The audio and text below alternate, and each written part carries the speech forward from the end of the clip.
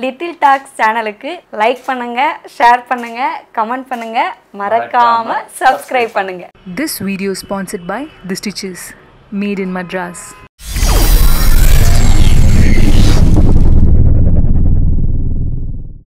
வீட்டுக்கே வந்தது இல்ல. ஸ்டுடியோல தான் தங்குவார். அவர் எப்ப சாப்பிடுறாரு, எப்ப எழுந்துக்கிறாரு, எப்ப தூங்குறாரு. ஜஸ்ட் லைக் பெஸ்ட் ஃப்ரெண்டோட கல்யாணம் ஆகி ஒரே வீட்டில் தங்குறாங்க. உனக்கு எதுக்கு அந்த டென்ஷன்லாம்? அது என்னோட டென்ஷன். சும்மா சும்மா வந்து ஒரு மணி நேரத்துக்கு ஒரு கால் பண்ற ஹஸ்பண்ட் அவர் கிடையாது. ரூமர் இஸ் லைக் இண்டஸ்ட்ரி படிச்சவங்க கூட விட்டுருங்க, ஊர்ல திண்ணல உட்காந்து பேசுறவங்க கூட இருக்காங்க. யார் வீட்டில் சண்டை நடந்தாலும் நான் பொறுப்பு இல்லை.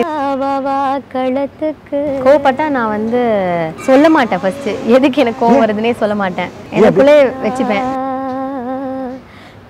அது அறியாத வயசு, அறிஞ்ச வயசுல அதெல்லாம் ஒன்றும் பண்ணல. அதுக்கப்புறம் ஏதாவது ரொம்ப ரொமான்டிக் சீனா அவள் லைட்டா என்ன பார்த்து முறைப்பா, அவ்வளோதான். பாருங்க, கன்ஃபியூஸ் ஆயிடாதீங்க. இப்போ நான் ஜீவியா மாறி சொல்றேன். அச்சருந்த ராட்டினம் போல சுத்துதையா.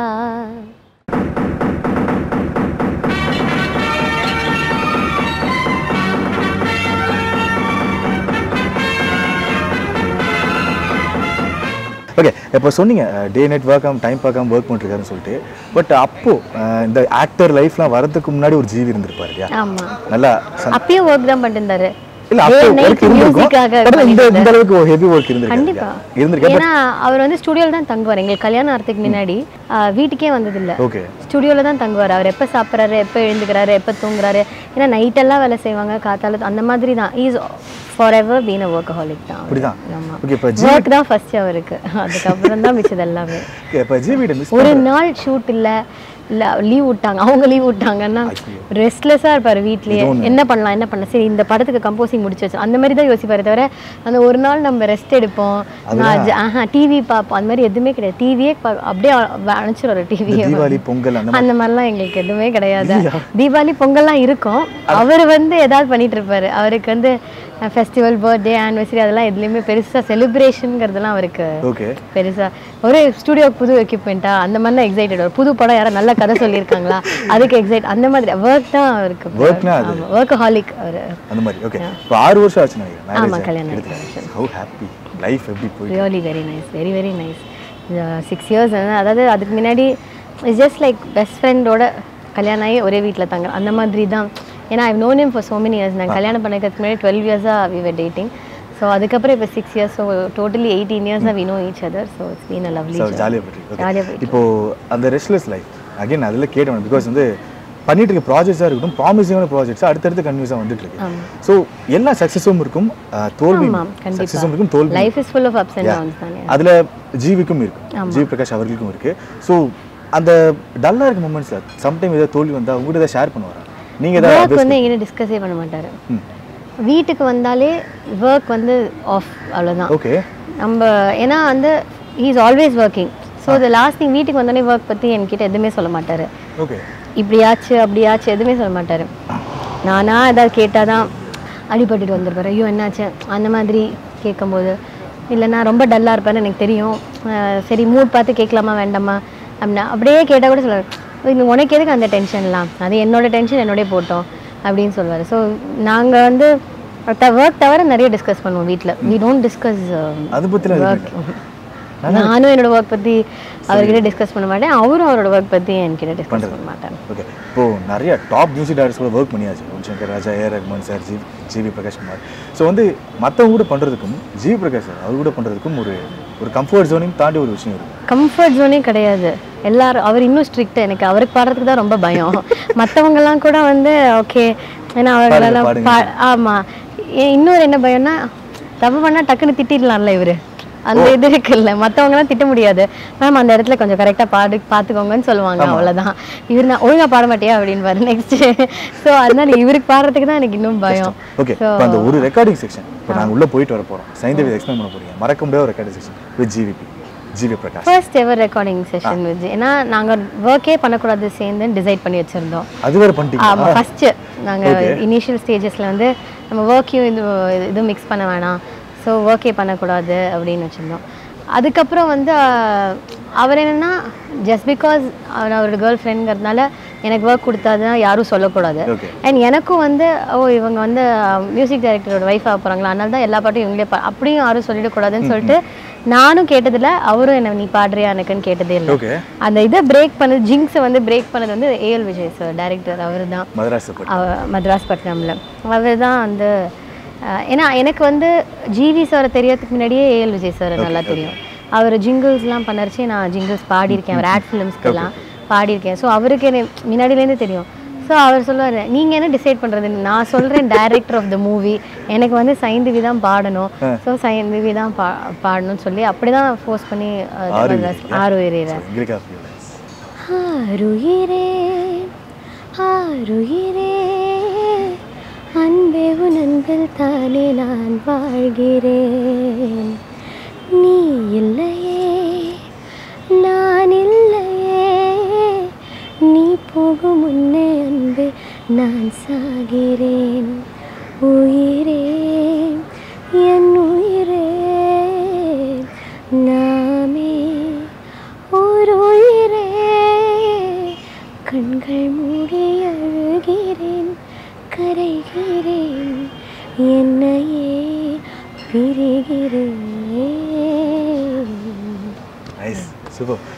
அதிகமாக திட்டது எப்போ இந்த ரெக்கார்டிங் போகிறப்போ இந்த சாங் திட்டினாரா இல்லை?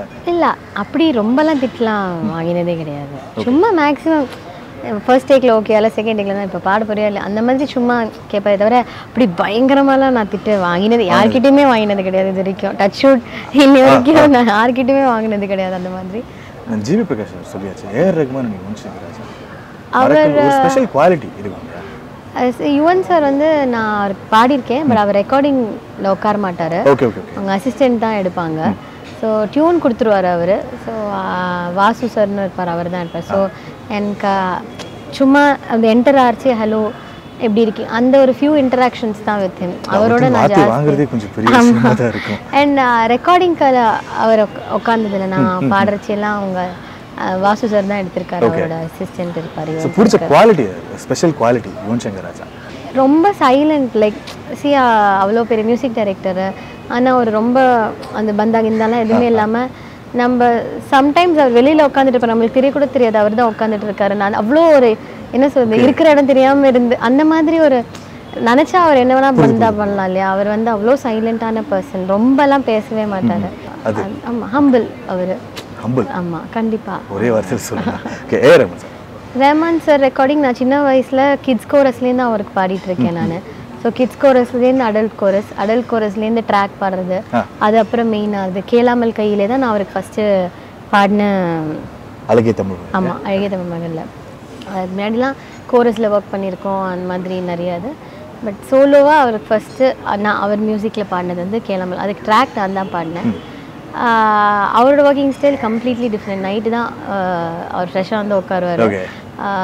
ஸோ நம்மளுக்கு பாடுறச்சே ஸ்ட்ராங்கோட ஸ்ட்ரக்சர் இப்படி தான் இருக்கும் அப்படி தான் இருக்கும்னு நம்மளுக்கு ஒரு ஐடியாவே இருக்காது. அவர் பாட்டுக்கு எடுத்துக்கிட்டே இருப்பார். ஓகே ஆயிடுச்சா இல்லையானே நம்மளுக்கு பயமாக இருக்கும். ஏன்னா அவர் வந்து ஒன்றுமே சொல்ல மாட்டார், அதாவது திட்டவும் மாட்டார், இல்லைன்னா வந்து அவருக்கு பிடிச்சிருக்கா இல்லையான்னு எப்படி தெரியும்னா நெக்ஸ்ட் லைன் சொன்னால் ஓகே அப்போ அந்த டேக் ஓகே நம்மளுக்கு அந்த மாதிரி தான் இருக்கும். நெக்ஸ்ட் அப்படி சொல்லிடுவார் ஃபாஸ்ட்டு. இப்போ அவர் எடுக்காமல் வேறு யாராவது எடுத்தாங்கன்னா ரொம்ப ஸ்லோவாக போகும். ஏன்னா அவருக்கு என்ன பிடிக்குமோன்னு பயந்து அவங்க நிறைய ஆப்ஷன்ஸ் எடுப்பாங்க. பட் அவர் வந்து ரெக்கார்டிங்கில் உட்காந்தாருன்னா கடன்னு முடிச்சிருவார் அவர். ஏன்னா he knows what he wants இல்லை. ஸோ அதனால் டக்குன்னு அடுத்து போயிட்டே இருக்கும். So different styles of working அவருக்கு. ஸோ அவர் வந்து ரொம்ப ரொம்ப சிம்பிள் பர்சன். ஐயோ இவ்வளோ பெரிய மனுஷன் அவர், என்ன அவர் பாட்டுக்கு அவர் எப்போ வராரு எப்போ போகிறாருன்னே தெரியாது. அவ்வளோ சைலண்ட்டாக வந்துட்டு அப்படியே போயிடுவார். ஸோ அது அவரோட என்னோட. ஓகே, இப்போ வந்து நீங்கள் அவுட் ஆஃப் 10க்கு மார்க் போட போகிறீங்க. Out of 10க்கா? அவுட் ஆஃப் 10 ஓ, ஏதாவது விவகாரமான அவுட் ஆஃப் 10னா? அது எனக்கு இல்ல, எனக்கு உங்களுக்கு இல்ல, எதுவுமே கேக்குறவங்க நீங்க தானே. எனக்கு ஏதாவது விவகாரம் வச்சிருக்கீங்களா question? Full and full GV Prakash. அப்பா அவுட் ஆஃப் 10 அஞ்சு கேட்டகரி மாதிரி இருக்கும். சோ நீங்க அவுட் ஆஃப் 10 மார்க் கொடுங்க. Okay. Actor GV Prakash out of 10 10 தான் கொடுப்பேன் நான். ஏன்னா அவர் எவ்வளோ ஹார்ட் ஒர்க் பண்ணுறாரு நான் பார்க்குறேன். ஆனா ஸோ ஹானஸ்டா ஃப்ரம் கண்டிப்பாக அவர் எங்கே ஸ்டார்ட் பண்ணாரோ இன்னைக்கு எவ்வளோ தூரம் அவர் he has grown as an actor also. So நான் கண்டிப்பாக கொடுப்பேன். Music director 10 undoubtedly. சிங்கர் 10. சரி 3 ஃபர்ஸ்ட் சொல்லிட்டீங்க, இந்த ரெண்டுக்கு மட்டும் 10 வருமா? நீங்கள் சொல்லுங்கள், நான் சொல்கிறேன். லவ் பாய். நாங்கள் அந்த மாதிரி எங்கேயுமே பார்க்கு பீச்சில் சுற்றினதே கிடையாது. கேள்வி போட்டிருக்கோம் அந்த மாதிரி கேட்டகரியில ஜிவி பிரகாஷ் அடங்கவே மாட்டாருன்னு சொல்லிட்டு அவரும் சொல்லியிருக்காரு. அது ஏன் அடங்கல?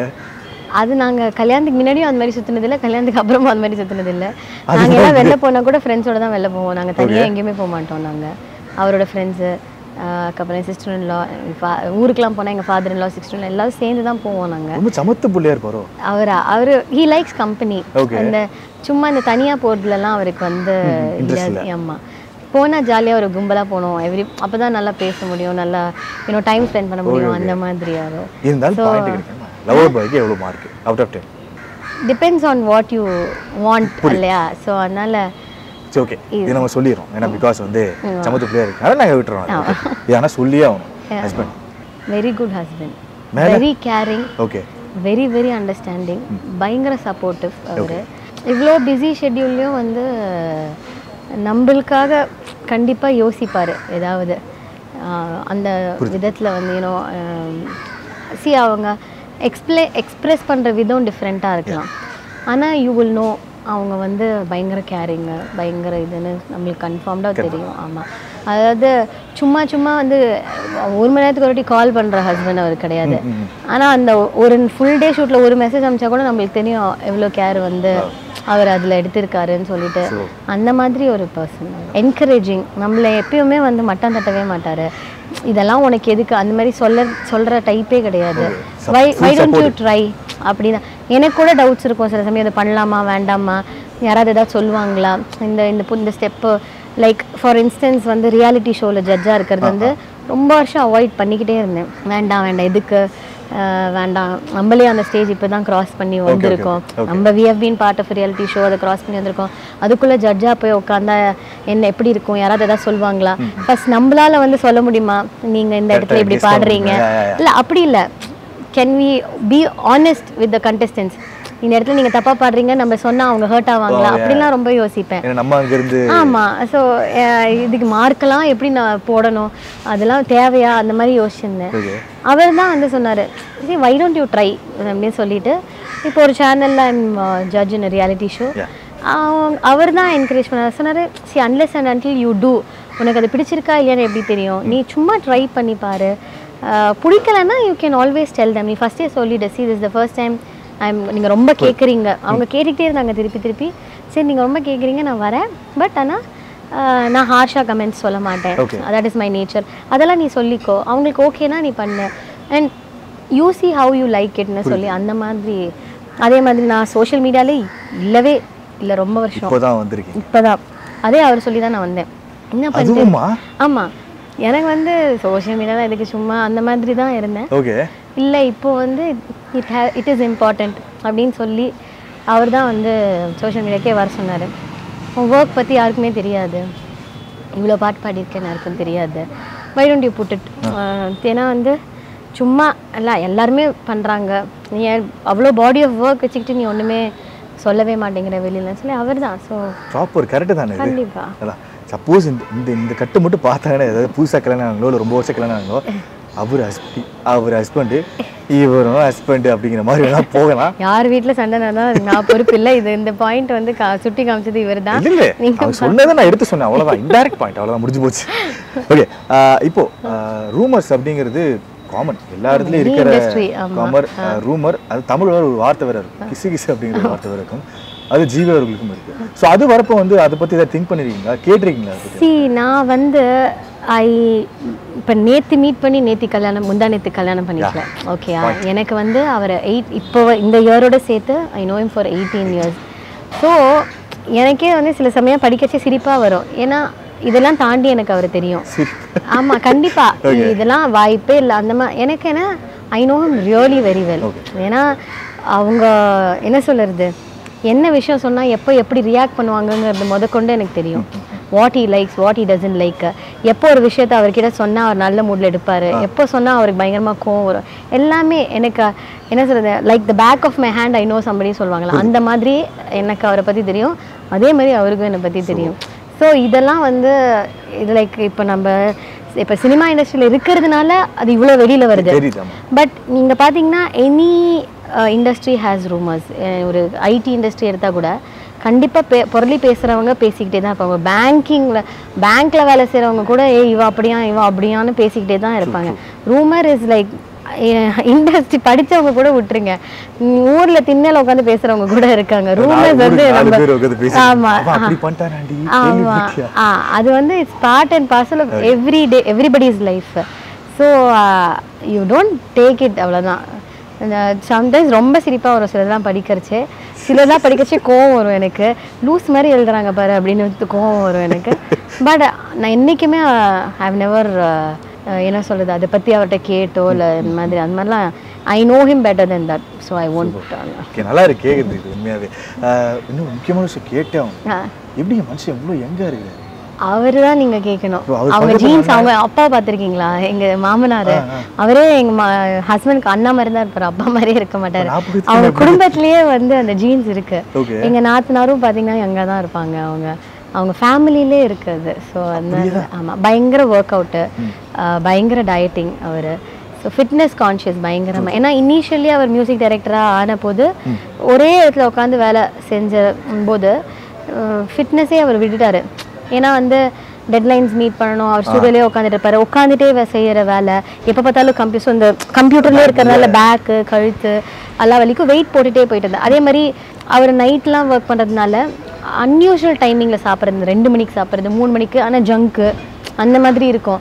டக்குன்னு பசிக்கு ஏதோ ஒன்று இது ஜங்க் சாப்பிட்றதோ இல்லைன்னா ஏதோ கூல்ட்ரிங்க்ஸ் குடிக்கிறதோ அந்த மாதிரி இருந்தார். அப்படியே கம்ப்ளீட்டாக he is not touched cool drinks at all. Aerated ட்ரிங்க்ஸ்லாம் completely pant. அவர் வந்து எதுவுமே அந்த மாதிரி ஜங்கே சாப்பிட மாட்டார். Only healthy eating. He watches what he it's. ரெகுலராக ஒர்க் அவுட் பண்ணுவார், ஷூட்டிங் முடிச்சுட்டு ஒர்க் அவுட் பண்ணுவார். சம்டைம்ஸ் கண்டினியூஸாக ஷூட்டு ஒர்க் அவுட்டுக்கு டைம் இல்லைன்னா கூட ஏதோ something heel keep himself active அந்த மாதிரி. ஸோ அதுதான் மெயின் ரீசன். கொஞ்சம் சீரியஸாக போயிடுச்சு, லைட் ஆஃப் பண்ணு. ஏன்னா வந்து சைந்தவிக்கில் ஒரு ஜிவி ஸ்டார்டிங் சொன்னேன் இல்லையா, அதே மாதிரி தான். ஓகே, இப்போ வந்து ஜிவி பிரகாஷ் அவர் வந்து பார்க்கவே முடியல, ரொம்ப பிஸியாக சுற்றிட்டு இருக்காரு. சைந்தவி டெய்லி பார்ப்பேன், என்ன நான் தானே வீட்டில் இருக்கேன். இல்லை நீங்கள் தான் பார்ப்பீங்க அப்பப்போ. அதில் சொல்கிறேன், இப்போ சைந்தவிக்குள்ள ஜிவி இறங்க போகிறார். கேட்குற கேள்விக்கு வந்து ஜிவியா மாதிரி ஆன்சர் பண்ணுவோம். என்ன ரியாக்ட் பண்ணுவாரு, ஐயோ அந்த மாதிரி பண்ணி ஜிவி பண்ண போறாங்க. என்ன மம்புல மாட்டி விடுறதே முடிவு பண்ணிட்டீங்க நீங்க. அப்படிலாம் நான் பண்ணுவேங்களா? பண்ணிட்டீங்களே, இப்பதான் அதை வச்சிருக்கீங்களே செக்மெண்டே, ஒரு ஏடா கூடமான செக்மெண்ட். ஓகே, இப்போ சைந்தவி செஞ்ச ஒரு டிஷ், அது ஒரு சாப்பாடு, உங்களுக்கு பிடிச்சா என்ன ரியாக்ட் பண்ணுவீங்க ஜிவி, பிடிக்கலன்னா என்ன ரியாக்ட் பண்ணுவீங்க? நல்லா பண்ணடி, செம்மையாக இருந்துச்சு, மைண்ட் ப்ளோயிங்காக இருந்துச்சு இந்த டிஷ்ஷு, இட்ஸ் வெரி நைஸ், ரொம்ப குவாலிட்டியாக இருந்துச்சு. ஆமாம் குவாலிட்டியாக இருந்துச்சு நல்லா அப்படி சொல்லி சொல்லுவேன். நல்லா இல்லைன்னா வாயிலே வைக்க முடியல. வாயிலே ஃபஸ்ட்டு வந்து ஓகே கொஞ்சம் எனக்கு செட் ஆகலை, அப்புறம் ஒரு 5 மினிட்ஸ் கேச்சு அது கொஞ்சம் கேவலமாக இருந்தது. அதுக்கு ஒரு 5 மினிட்ஸ் கேச்சு ஆக்சுவலி வாயிலே வைக்க முடியல என்னால். அதுவே பழகிடுச்சு வச்சு பார்த்தேன். ஓகே ஜி, உங்களுக்கு ரெண்டாவது கொஸ்டின், உங்களுக்கு கோவப்பட்டா சம்திங் சைந்தவி என்ன மாதிரி ரியாக்ட் பண்ணுவீங்க ஜி? கோவப்பட்டா நான் வந்து சொல்ல மாட்டேன், ஃபஸ்ட்டு எதுக்கு எனக்கு கோவம் வருதுன்னே சொல்ல மாட்டேன், எனக்குள்ளே வச்சுப்பேன். அதுக்கப்புறம் கொஞ்ச நேரம் கழிச்சு தான் சொல்லுவேன். ஸோ நான் ரியாக்ட் பண்ணுற வச்சுட்டே அவளுக்கு புரிஞ்சிடும் ஏதோ ஒரு விஷயத்தில் நான் கோவமாக இருக்கேன் அப்படின்னு. சம்டைம்ஸ் அதாவது அது ரொம்ப சீரியஸான விஷயத்துக்கு, சின்ன சின்ன விஷயத்துக்குன்னா டக்குன்னு கற்று ஆமாம் டக்குன்னு ஏதாவது அவ்வளோதான். ஓகே, இப்போ ஷார்ட் டெம்பர்ட் நான் தெரியும் லைட்டா தெரியுது பார்த்தது. ஓகே, இப்போ வந்து சைந்தவி இது ஒரு சின்ன பாருங்க, கன்ஃபியூஸ் ஆயிடாதீங்க. இப்போ நான் ஜீவியா மாதிரி சொல்றேன், எல்லாரும் வந்து சைந்தவி எப்படியான்னு யோசிக்கிறாங்க. ஜீவி இவ்வளோ சாப்பிட்டா தான் இருப்பாரு, பார்த்துங்க இது தெரிஞ்சு. ஓகே, இப்போ வந்து ஒரு தப்பு லைட்டாக சண்டை ஆயிடுச்சு, ஜீவி வந்து காம்ப்ரமைஸ் பண்ணுறாரு. சைந்தவி எப்படி காம்ப்ரமைஸ் பண்ணுறாரு? ஃபஸ்ட்டு அவள் தான் காம்ப்ரமைஸ்க்கு ஃபர்ஸ்ட் ஸ்டெப் எடுத்து வைப்பா, அதுக்கப்புறம் தான் நான் வந்து பேசுவேன். நீங்கள் போக மாட்டீங்க ஃபர்ஸ்ட்? அது அப்படி கிடையாது, அவ்வளோ தூரம் அவள் ப்ரொலாங்கே பண்ண விட மாட்டான். அவ்வளோ நேரம் சண்டை போட்டுட்டு இருக்கிறது வந்து அவளுக்கு பிடிக்காது. ஸோ அதனால் வந்து நம்ம காம்ப்ரமைஸ் பண்ணணும்னு நினைக்கிறதுக்குள்ளே டக்குன்னு வந்து சொல்லிடுவாங்க. ஆமாம், அவங்க வந்து பேசி தீர்த்துக்கலான்னு சொல்லிடுவாங்க. ஸோ அவ்வளோதான். அவங்களாம் ஒன்று நாம் சரி காம்ப்ரமைஸ் பண்ணணும் நம்ம போயிட்டுருப்போம், அதுக்குள்ளே அவள் முந்திப்பா. அப்படி போயிருமா? ஓகே, நீங்கள் பண்ண இப்போ வந்து ஸ்டார்டிங்கில் பார்த்தீங்கன்னா ரொம்ப சாக்லேட் பாய், இந்த பாய் நெக்ஸ்ட் டோர் அந்த மாதிரி தான் இருந்தீங்க ஜிவி. இந்த ரொமான்ஸ் சீன்ஸ்லாம் ஹீரோயின்ஸ் கூட வரும்போதுனா சைந்தவி என்ன மாதிரி ரியாக்ட் பண்ணுவாங்க சொல்லுங்கள் ஜிவி பிரகாஷ். நான் வந்து சைந்தவியோட எந்த படமுமே என்னோட படம் பார்த்ததே கிடையாது. ஓகே. எந்த ப்ரீமியர் ஷோக்கும் அவளோட நான் நானே வந்து உட்காந்தது கிடையாது. சம்டைம்ஸ் அங்கே இருந்தாங்கன்னா அவங்க தனியாக எங்கள் ஃபேமிலியோட தான் உட்காந்து பார்ப்பாங்க. நான் வந்து அவளுக்கு எப்போவுமே ஃபர்ஸ்ட் டே ஃபர்ஸ்ட் ஷோ ஆடியன்ஸோட ரெஸ்பான்ஸோட பார்க்கறதுக்கு தான் பிடிக்கும். ஓகே. ஸோ வந்து அவளோட பக்கத்துலலாம் உட்காந்து நான் என்னோட எந்த படமும் நான் பார்த்ததே கிடையாது. ஓகே. சப்போஸ் அதே சம்டைம்ஸ் ஏதோ டீசரில் ஏதோ வருது இல்லை ஏதோ பாட்டில் ஏதோ வருதுன்னா ஏதாவது ரொம்ப ரொமான்டிக் சீனா அவள் லைட்டாக என்னை பார்த்து முறைப்பா, அவ்வளோதான். அவ தான் முறைப்பா. நானே கன்ஃபியூஸ் ஆயிட்டேன் பாத்தீங்களா? உடனே நான் சிரிச்சிருவேன். நான் அவ்வளோதான், அந்த மாதிரி. பெருசாலாம் சொல்லலாம். ஓகே, இதில் கடைசி கொஸ்டின் ஜி, கொஞ்சம் திறமைப்படுத்திங்க. என்னன்னா வந்து ஃபர்ஸ்ட் டைம் வந்து ப்ரொப்போஸ் பண்ணியிருப்பீங்க சைந்தவிக்கு, அது என்ன மாதிரி ப்ரொப்போஸ்? அந்த ப்ரொப்போசல் மட்டும் எக்ஸ்பிளைன் பண்ணி லைட்டாக சைந்தவிக்கு ப்ரொப்போஸ் பண்ணியிருக்கீங்க. அதாவது அப்போ நாங்கள் 2 பேருமே ஸ்கூல் படிச்சுட்டு இருந்தோம். ஸோ நீங்கள் எதிர்பார்க்குற மாதிரி ஆன் வன்னி ஒரு மோதிரத்தை எடுத்துகிட்டு வந்து அந்த மாதிரிலாம் எதுவுமே நடக்கல. எங்களுக்கு ஃபோனில் தான் ப்ரொப்போசல். அதனால் வந்து ரொம்ப சிம்பிள் ப்ரொப்போசல். சரி, ஃபோனில் எப்படி பண்ணீங்க ஜிவி? ஃபோனில் வந்து இப்போ பேசிட்டே இருந்தோம். அப்போ வந்து அவங்க சொன்னாங்க like is it something more then friendship, அந்த மாதிரி ஏதோ ஒரு கான்வர்சேஷன் வந்தது.